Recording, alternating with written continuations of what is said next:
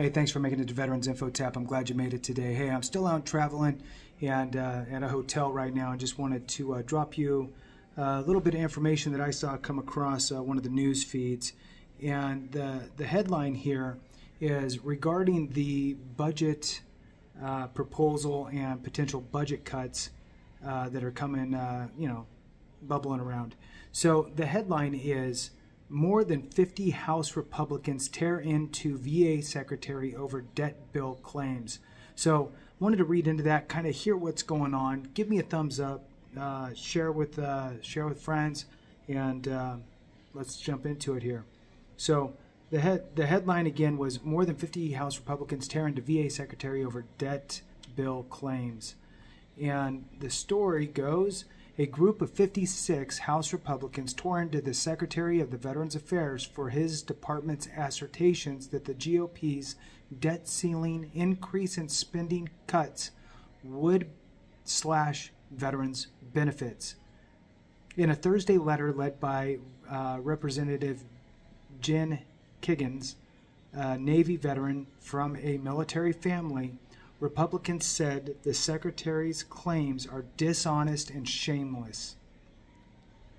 The intent of the legislation is to set a top-line number for the entire federal budget. The group wrote in a letter shared with The Hill. They added that top congressional leaders have stated unequivocally that veterans will be protected and the VA will be funded. Many members of Congress are deeply troubled and personally offended that the Biden administration continues to use these dishonest talking points to create panic and fear in our veteran populations, the letter said, accusing the department of playing political games. Republicans' Limit Save Grow Act paired a debt ceiling increase of $1.5 trillion with a swatch of policy priorities and spending reductions that the Congressional Budget Office estimated would reduce the federal deficit by about $4.8 trillion over a decade. The GOP legislation was intended as a way to bring President Biden to the table to negotiate on spending cuts as a condition of raising the debt ceiling and not necessarily a final product. Biden has called on Congress to pass a clean increase without conditions. Included in the GOP bill is a cap of discretionary spending in line with fiscal 2022 levels overall, while allowing for a 1% growth per year going forward. The White House said that if Republicans do not cut defense spending, the fiscal 22 level would amount to a 22% cut across other discretionary spending. The VA, in a press release last week, warned the bill, and this is what everybody's been talking about. The VA, this is important. The VA, in a press release last week, warned the bill could amount to a loss of jobs across the VA, longer wait times, reduced telehealth access, and more. The VA Secretary also said in a Senate hearing that the bill may result in 30 million fewer outpatient visits, leading to fewer cancer screenings, mental health screenings, and substance abuse disorder treatments. Those assertions enraged Republicans who have repeatedly said that they will not cut veterans' benefits.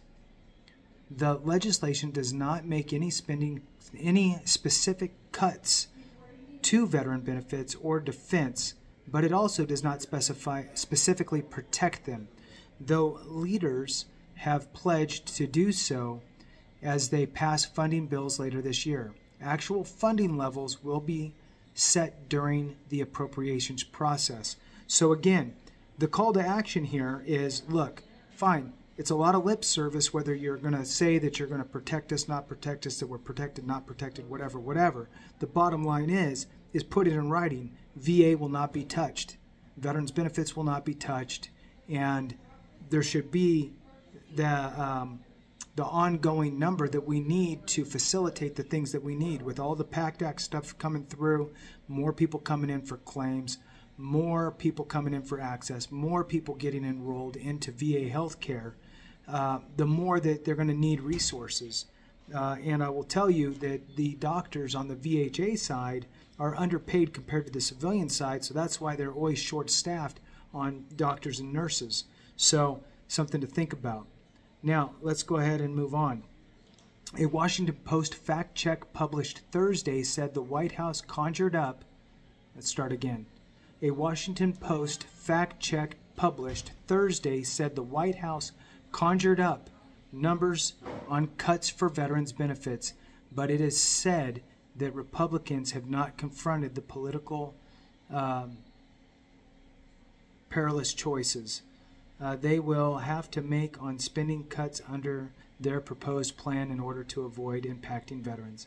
The VA did not comment on this story. So again, what we're looking at here is a proposal, now that it's all coming together, right? Because nobody had time to read 184 pages or whatever the proposal was.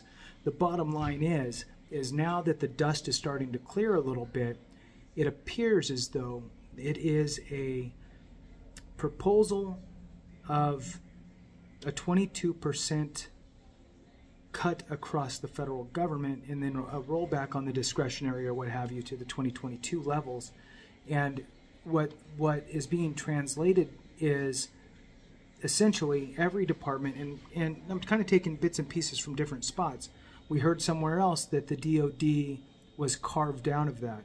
So if the DOD is carved out of it, and then the rest is going to realize a cut, and then they apply that cut evenly, then you're looking, in this case, the numbers that are being used are that 22%.